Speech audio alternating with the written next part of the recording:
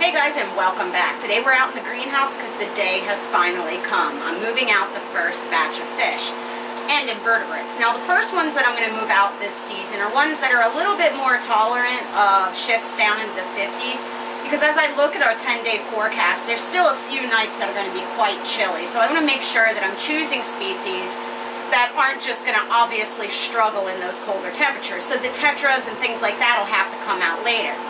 But I have selected 7 species to move out right off the bat, and I'm excited to show you guys and get them in the tubs. Now today it's over 100 degrees in the greenhouse. You can see I have the doors propped open, all the roof panels are open, and it is still warm. The top row of bins is hovering in the mid-80s and the bottom row is in the mid-70s. So it's a perfect time to move out fish, as the tanks in the fish room are around those same levels. So I've collected groupings of each of the species I've selected. When I can sex them, made sure I had good numbers of males and females. And I've also grabbed some of the fry that were in the tanks to move out as well. So let's take a closer look and we'll talk a little bit more about who's going in what tub and why. Now the first species I've selected are these gold ring danios, or Danio tinwinii. And the reason I selected them is because they're very easy to breed. They're a really pretty fish, super active, cold tolerant, and really well suited for a low-tech planted aquarium, and they're not exactly cheap. They're usually, I think, around $5 a piece. So if they breed well for me outside, as most Danios generally do, they'll be a great species to reproduce in number. Now there's also a couple Brevibora dorsiocellata, the emerald iris boras in there, but I'm not entirely sure I have both genders, so we're going to have to wait and see. Behind them are my Okefenokee sunfish. And I know that these guys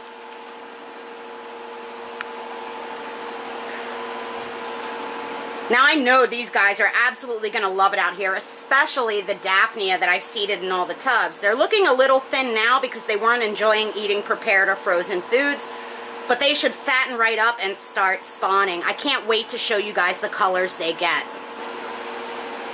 Next up we have our first invertebrate, which is just some cherry shrimp. I selected a nice range of males and females. I just took a simple scoop out of my cherry shrimp tank. It's about 20 shrimp, and they should do really awesome as well. They'll also be useful for eating some of the algae that's collecting in the bins.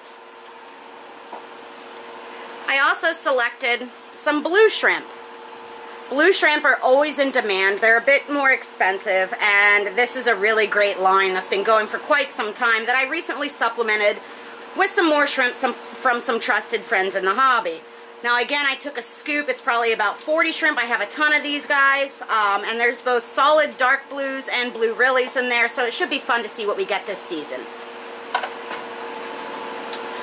I also grabbed a group of my yellow shrimp.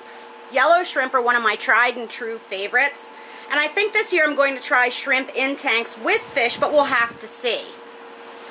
Up next is my least killy group. I've showcased those to you guys a few weeks ago. Really fantastic little fish, super great for super teeny tanks, and one that I really would like to have a whole lot more of. So I grabbed a group of about 12 to move out, including some fry. And then the last fish that we're going to move out right now are our CPDs. Now, I had only saved about 10 of these, and I pulled about 60 out of their tanks, so they're already spawning readily, which means they should do super awesome outside here in the tubs. So if you guys remember correctly, I've had all these tubs planted for quite a while now, so there's been plenty of time for different microorganisms to grow and the water to sort of season and even out. I've also added Daphnia to every single tub. Let's take a closer look so I can show you that. Now just under the surface of the water and above these little lily leaves, you can see a whole bunch of little dots scurrying about. And as we look around this entire tub, there are critters teeming everywhere. I hope you guys can see this. And this is really great because this is a wonderful first fry food. This is a wonderful adult fry food. And it just really is an easy way to make sure all of your critters stay fed. Now I probably will occasionally supplement these bins just so that I can get a count of fish and check for fry. But for the most part, they are pretty self-sustaining because of this live food source. So what I have done so far is I simply brought the fish out here and I've let them just sort of acclimate to the environment out here. It's very hot and it's very humid. You can see everybody's super active. Because these bins were filled with my tap water, I don't really need to do any special acclimation. I'm simply going to dump them in. And I'm just going to go ahead and do that. Now, because shrimp are more tolerant to colder temperatures, I'm going to be adding them to the bottom bins, which stay about 10 degrees colder than the upper bins. I just put the yellows in here, I'm going to put the blues in there, and the reds over there. Very simple.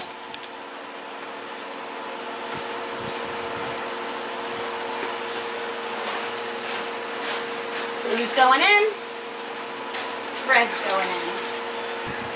Up next, we're going to add some fish. I'm going to add the pygmy sunfish into this first bin. It was the one that was established first, and it has the most live food. I really want these guys to do very well out here. And I know that they're going to appreciate these snacks right off the bat. Next to that, I'm going to put the CPDs.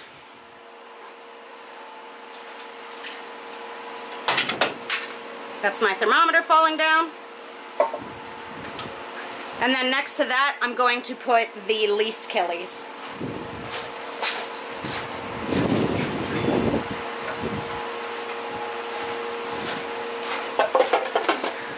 And then finally in this last bin, I'm going to put my Danios.